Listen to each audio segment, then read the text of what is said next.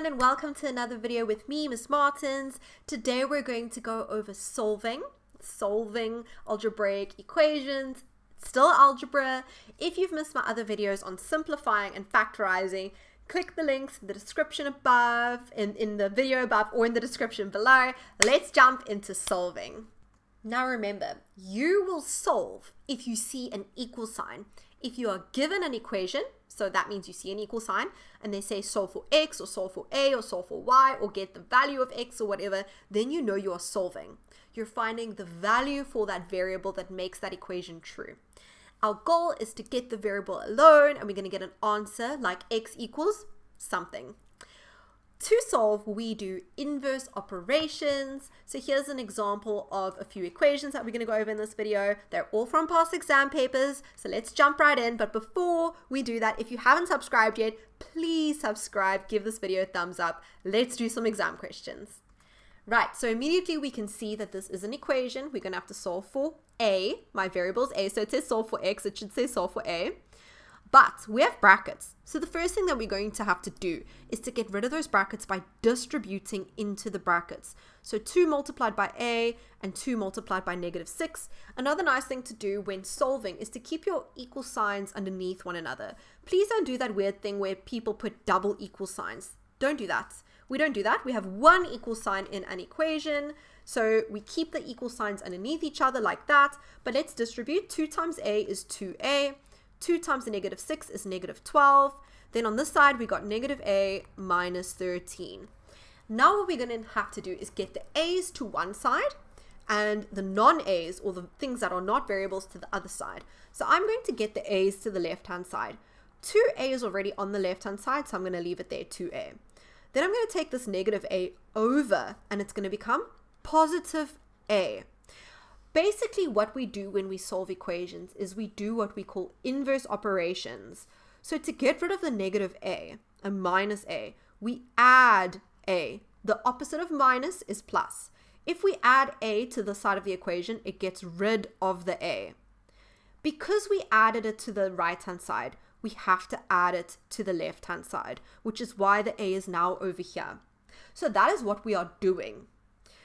With the non-variables, over here, we've got -13. I'm leaving it on the right-hand side. And over here, I've got -12.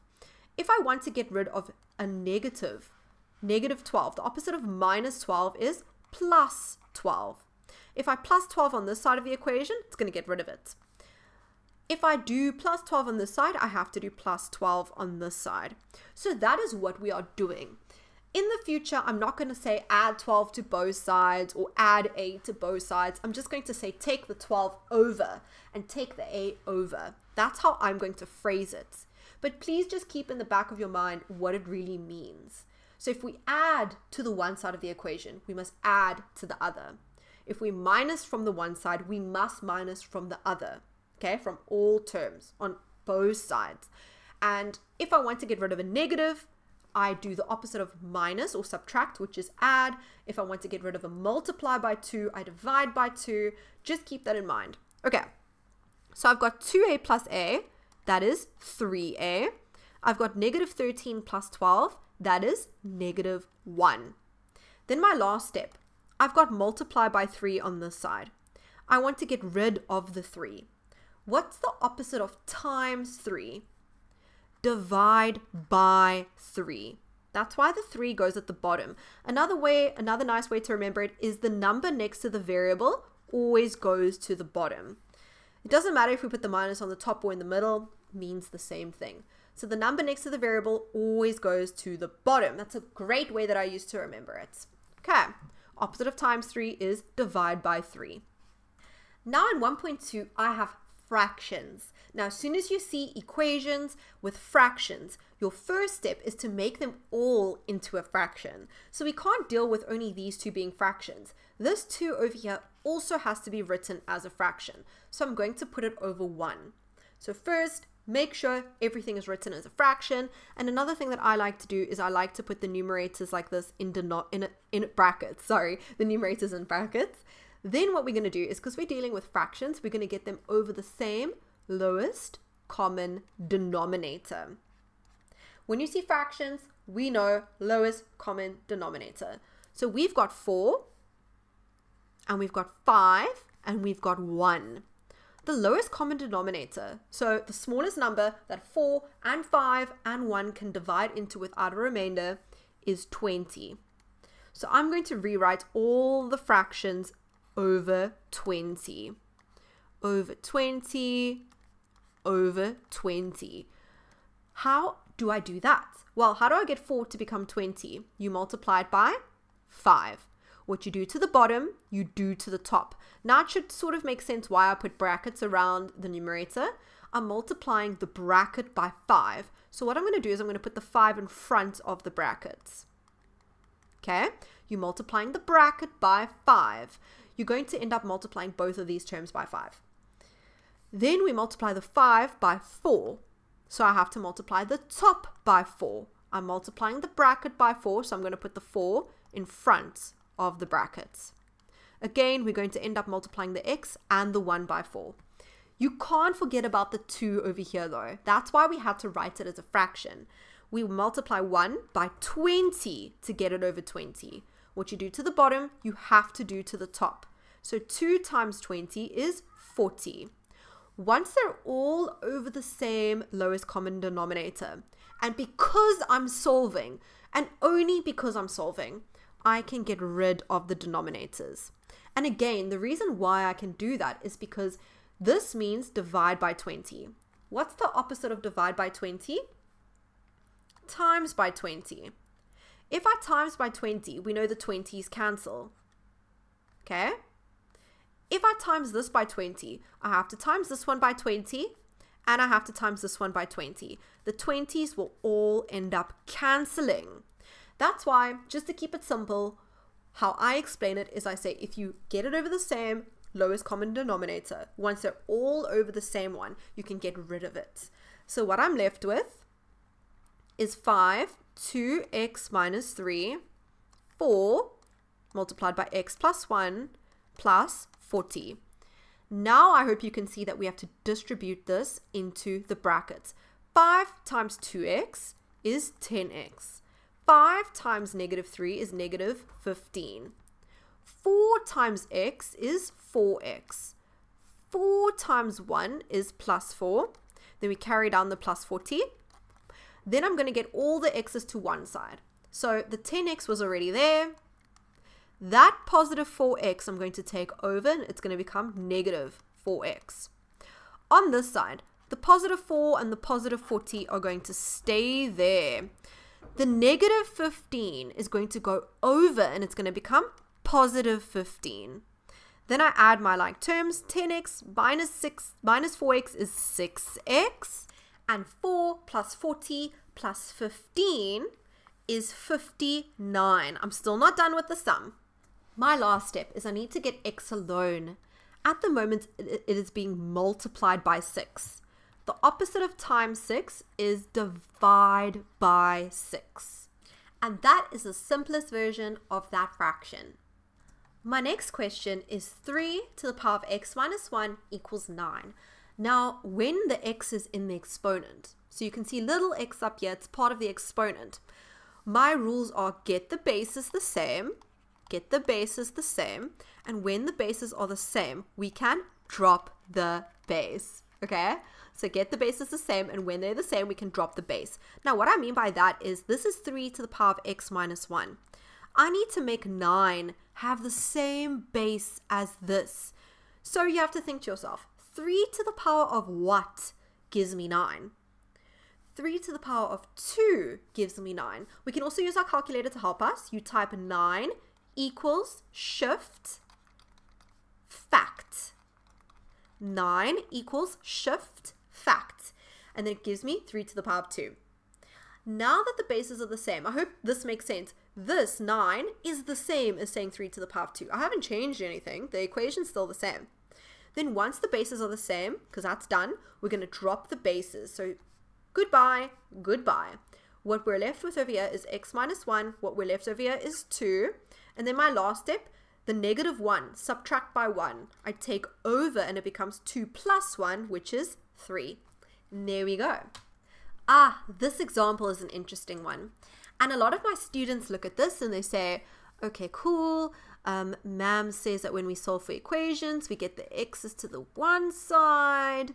Then I'm going to take the 12 over and it's going to become 0 minus 12, which is negative 12.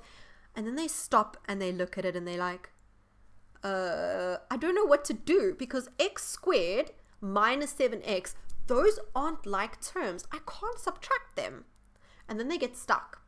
So my rule, my thing to look out for when you see this is if you see an equation with an x squared and there's no other x squared to cancel it out, so there's no negative x squared to cancel the x squares out, and if the equation is equal to 0, you do the following. We're going to factorize the equation. Okay, we're going to do trinomials over here. Then we're going to get 2 brackets. And when you have 2 brackets and that's equal to 0, your next step is to take each bracket and make it equal to 0. I will do a whole video on this if you want to see more. This is difficult, this type of solving. But for now, for exam practice, I don't have a video yet, but for now, what we're going to do is we're going to look at the expression. We're going to say, okay, can't take the x's to one side and the non-x's to the other. So what are we going to have to do is we're going to have to factorize. So to keep it simple, if we see x squares and we can't get rid of the x squares, we need to factorize. We can't do highest common factor. We can't do difference of 2 squares. It has to be a trinomial. Now I'm going to do the trinomial pretty quick. If you need help with trinomials, you need to go watch my other videos on exam practice for factorizing or my factorizing videos. So 12 is either 1 times 12, 2 times 6, 3 times 4. I know I need to make a negative 7, so I'm going to go with 3 times 4. I know in order to make a negative 7, I need a negative 4 minus 3. So this is going to be x minus 4, x minus 3. Now do you see that I have 2 brackets multiplied by each other, and that equals 0. Now my next step, if you see a equation that looks like that, immediately your next step is to take that bracket and make it equal to 0. And then you take the other brackets and you make it equal to 0. You put an or in between. X minus 4 equals 0. So x must be 4. You take the negative 4 over. Or x minus 3 equals 0. So x must be, you take the negative 3 over. It becomes x equals 3. Now this should sort of make sense to you. If I take 4 and I put it in the place of x, look what happens. 4 minus 4 is 0. If I put the 4 here, 4 minus 3 is negative 1. But it doesn't matter because anything multiplied by 0 gives me 0. And if you try that with our other option, you get the same outcome. So if you take 3, if you put 3 in the place of x instead of putting 4 in the place of x. So let's erase that. Let me show you. So in the place of x, if I put 3, if I put 3 there, and I put 3 there, 3 minus 4 is negative 1. And 3 minus 3 is 0. And anything multiplied by 0 gets me 0. So this equation has 2 solutions. And you must include both. So I know that it says or in between. That is just a notation. It's just the way we write it. But you have to include both. So when you see an x squared and when you see the equation equal to 0, you must factorize.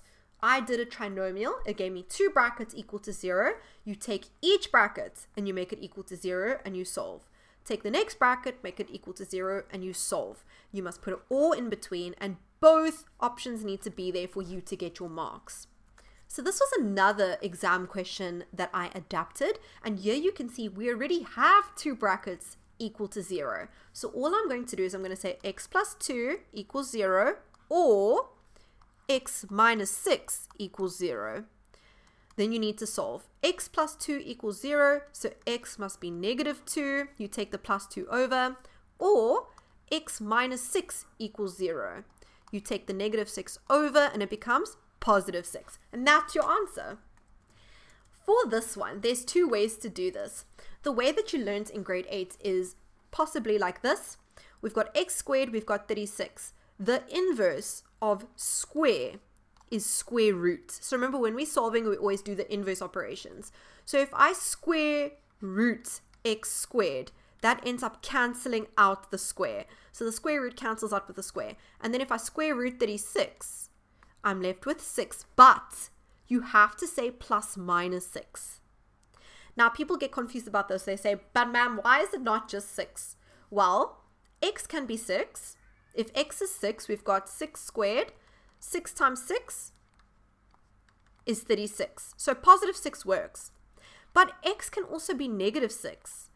Negative 6 squared, negative 6 times negative 6 is also positive 36. So x can be a positive or negative, and that's because it's squared. It's because that's an even exponent. So if you do it this way, your answer must have a plus minus in order for you to get both marks. The other way to do this is kind of like that, the type of equation I just showed you. When you see an x squared that you can't get rid of, you can make the equation equal 0. So how you do that is you bring the 36 over and it becomes minus 36. Now the equation is equal to 0. And remember that one of the examples we just did, I said if you have an x squared and your equation is equal to 0, we can factorize to get 2 brackets. Now how would you factorize this expression over here? Can't do highest common factor. You would do difference of 2 squares, dots. So it would be plus minus x and x. The square root of 36 is 6 and 6. Because remember, 6 times 6 is 36. And then you take each bracket and you make it equal to 0. And you put an or in between. So we have x can be negative 6 or x can be positive 6. Do you see we get the exact same answer as when we square rooted both sides? Because remember, when we square root both sides, we have to put the plus minus 6. So plus 6 minus 6, plus 6 minus 6. If you'd like to see more solving exam questions or any of the other algebra questions above, let me know. Don't forget to check out the description to see my other algebra exam practice videos. I'll see you in a video soon, guys. Bye.